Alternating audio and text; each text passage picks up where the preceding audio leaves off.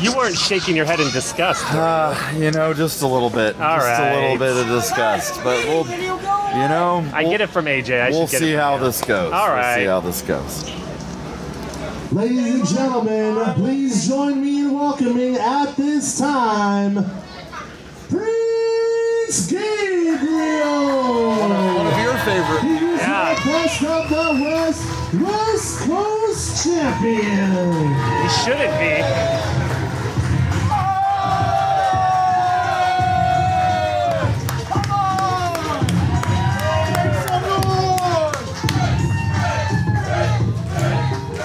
Wow, big fan favorite here. One of the most popular West Coast champions of all time. Yeah. And also one of the fastest rising stars in California today. Picking up a lot of first-time bookings for him in the coming months here. Prince Gabriel making a name for himself and also for the Best of the West School as one of the most successful graduates of the Best of the West Training Academy in the last few years. He does know what he's doing in the ring, and he looks great. I love the outfit. White and gold, can't go wrong with that.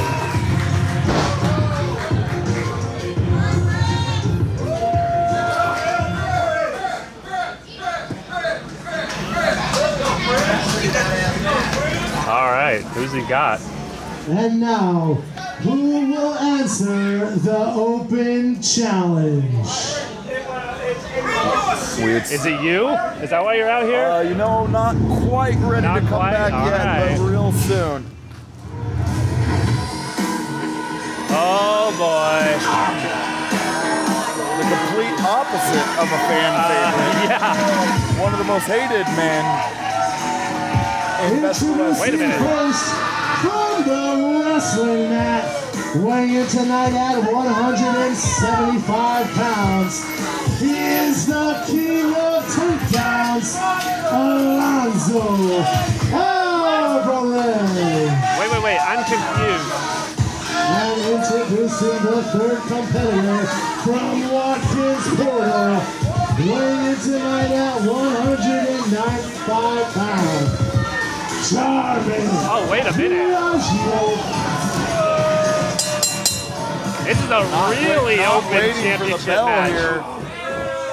You know, these two men, ever since the West Coast Championship was won by Prince Gaberiel, these two men have been working together, even in the fatal four-way match for the title. A lot of teamwork from these guys. Wow.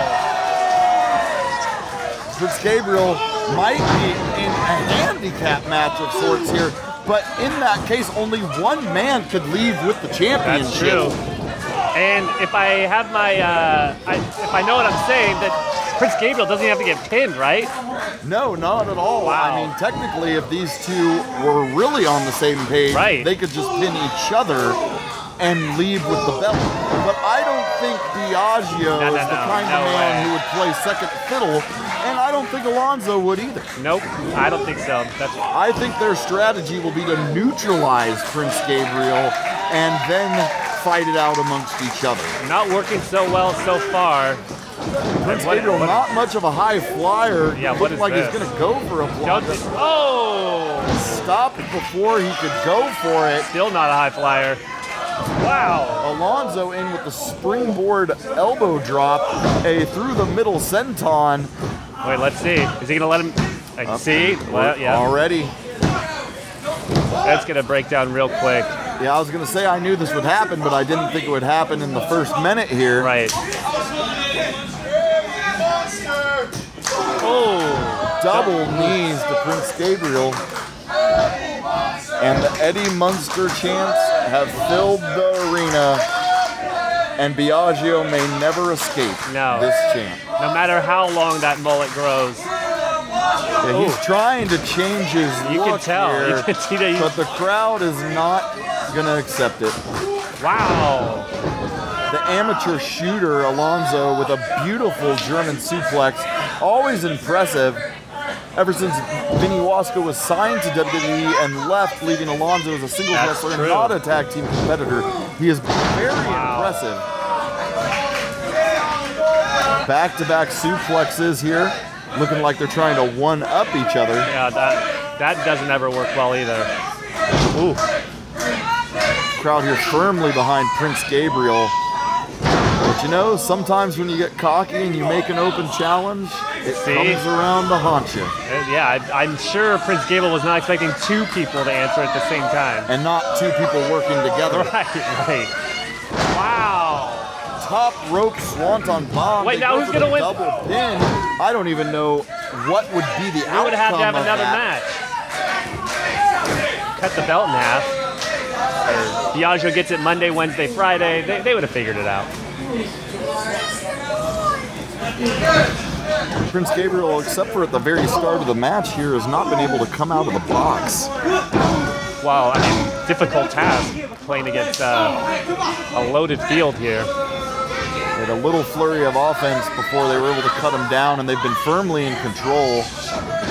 Watch out. Prince Gabriel avoiding that. Sends the That's not going to help the looks of Eddie Munster at all. And right back into the nether regions again. Alonzo might be walking a little funny from the count. Not the Saturday night Alonzo was hoping for. Sling blade. Sling blade. Gabriel building up that momentum here. And he's got to keep on the attack. Any moment, the guy he's not focused on could be getting up to get him. Just like look, are you kidding me? The strength of Prince Gabriel. Wow. A fall away slam Samoan drop combination. Took a lot out of Prince Gabriel himself, though. Did he learn that one in training? Who's going to take that awful poor kids in training, taking those kind of slams? Prince Gabriel. What a maneuver. Oh, look at this. Prince Gabriel, one of the assistant trainers at BOTW West, helping train the next generation of professional wrestlers here in Fresno, California. And again, the crowd here loves the hometown boy. Huge forearm from Alonzo. Nope. Oh, Prince Gabriel with a shot. Biagio setting up. Oh! Brutal super kick German suplex. Look out. Oh! Bottom rope didn't hold Biagio. Still got a good leg on him. Oh, see? There we go. Selfish. This is where the problem is. See, as an only child, I never had to deal with this, so I can't relate to what's happening right now. Never had to share.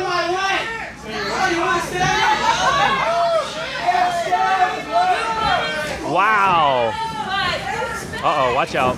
Oh, kicks for everybody from Prince Gabriel. And Seguri's all around, but one back from Biagio. Prince Gabriel still on his feet, but staggered. Might have got more hair than head. Watch out. Holy smokes. Oh, springboard spinning flatliner. Very innovative from Biagio. Get the alarm ready for this one. We might have a new champion. Alonzo's there. Alonzo's there. Gets that. All right. And these guys are mostly on the same page, but again, neither one of these guys is until there's a pin. Be the sidekick. Right, Both of these men see themselves as the leader of this team and the eventual winner. Right. So is it easier to go into a triple threat match without a friendship, you know, on your side? Because it always just ends like this. What do you think? Have you've been in triple threats? You know, it never works out when 2 men say, hey, I'm going to let you win. There's always an ulterior motive. And sometimes that distraction, like we're seeing now, ends up backfiring on who you were expecting to double team and keep down. That makes sense. That makes sense. Wait a minute, these two. Look at that. First they were pulling each other up with their hands. Now it's double spear. All 3 men are down now, though. Prince Gabriel up quick.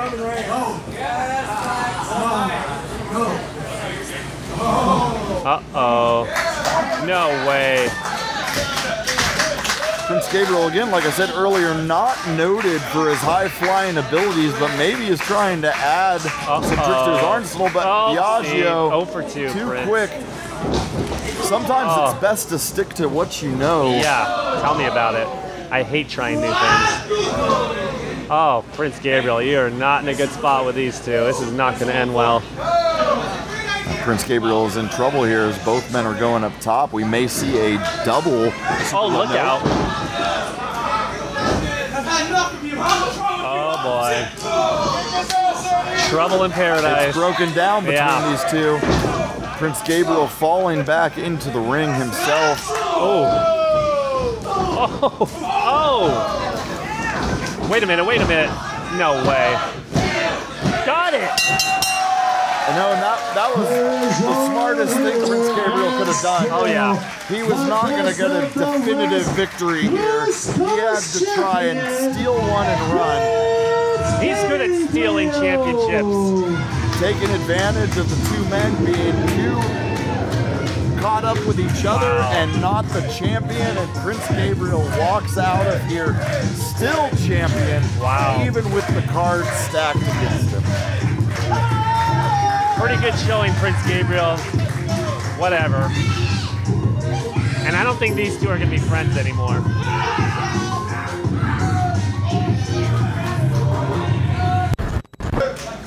Well, tough break for Alonzo and Biagio. They thought they had a game plan. They thought they had a 2-on-1 advantage, but they got distracted from the goal of taking the title away.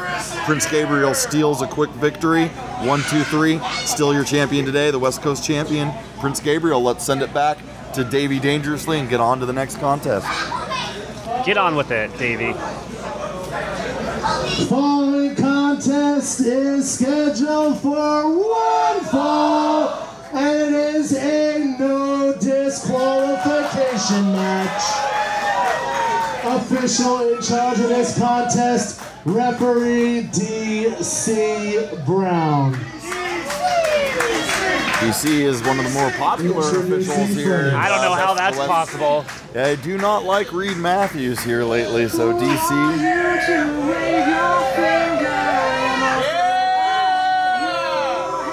The former Wastelander, looks like Draxon. Crescenzo. Oh boy. Introducing first from the Wasteland, weighing tonight at 145 pounds. This is Draxon.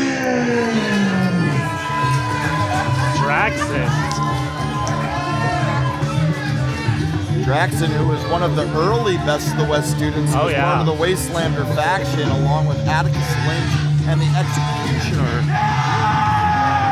has found himself a man alone after the COVID pandemic, coming back to Best of the West several shows after our return, but he has been undefeated since he has returned. Pretty good. Very tenacious for a man of his stature. Very aggressive. That jacket looks like it's been defeated a few times, though. And one of the newest graduates of the Best of the West Academy here, Wild Louie Carlin, is on. This guy's nuts. His opponent from the San Jose Basin, weighing tonight at 145 pounds. Just get out of there, Davey. He's wild. Louie Carlin.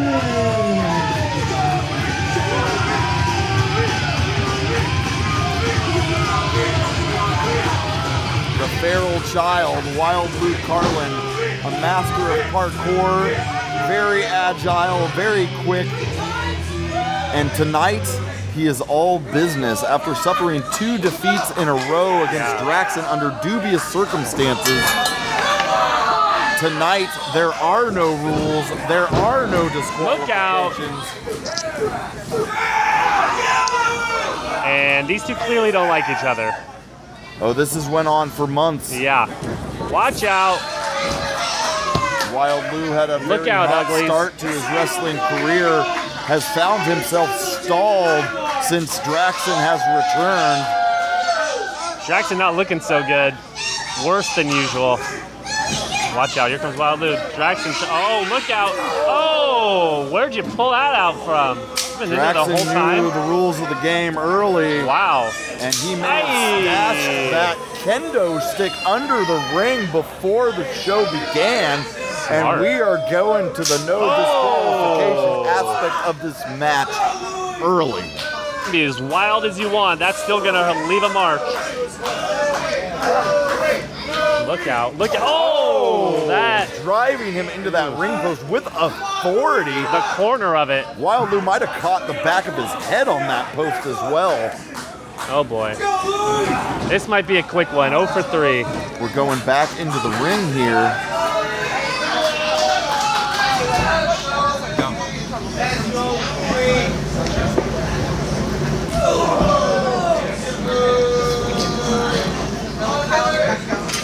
Draxon going corner to corner here. Wow. Wild Lou gets the elbow up.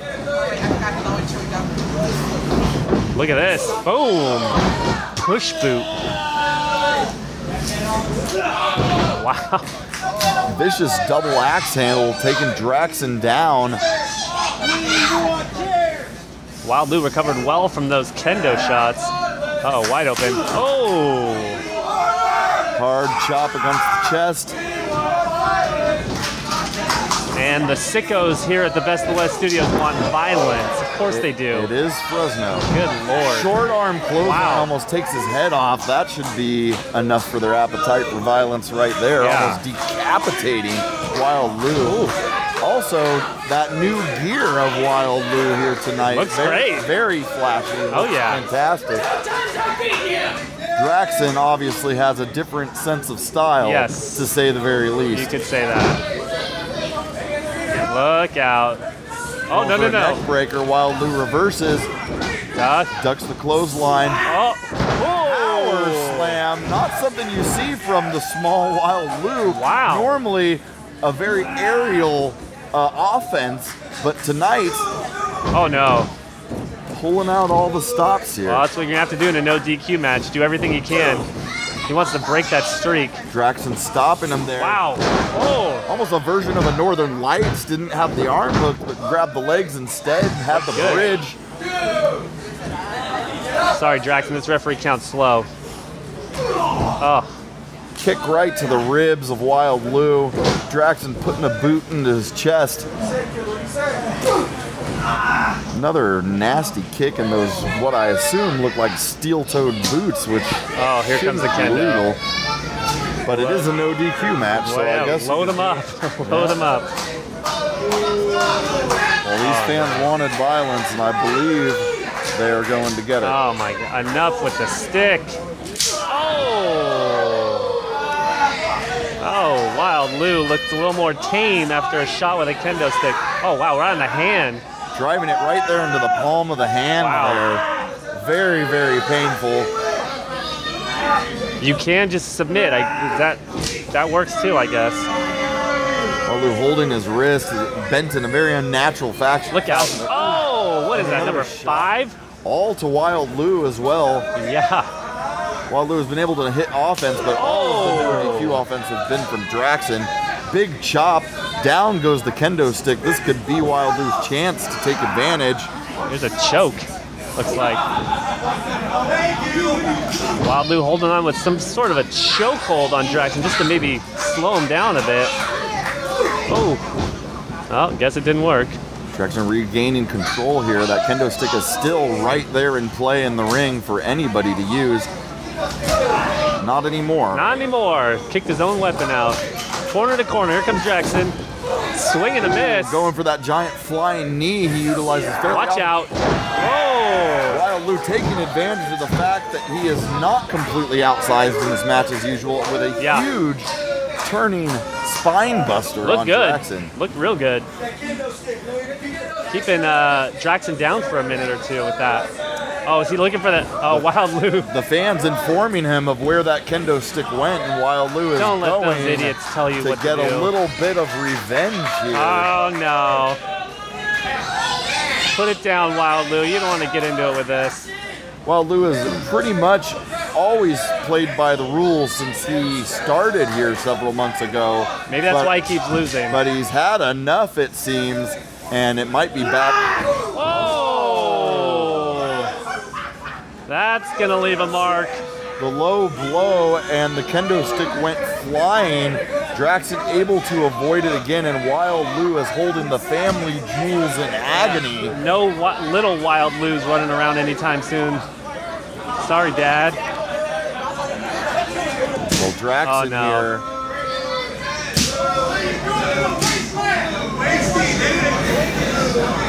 Heads up, Draxon. Look at this. Oh no! What'd I tell him? Rebounded kendo stick shot to the head. Wow. A flatliner. Wait a minute. Wait a minute. While Lou was actually under the arm of Draxon there, even though he had hit the flatliner, DC Brown saw it and went for the Wait a count. minute. Wow, Lou's got some sort of Looking choke. for some kind of submission. Look at that. Pulling it tighter with his legs cinched around him. What It has the him in heck? some kind of choke. Very interesting. Not sure exactly what to call this. Using the legs to hold him in place. Wait a minute. Wild Lou choking the life out of Draxon one more time. Wait, that's it. That's it.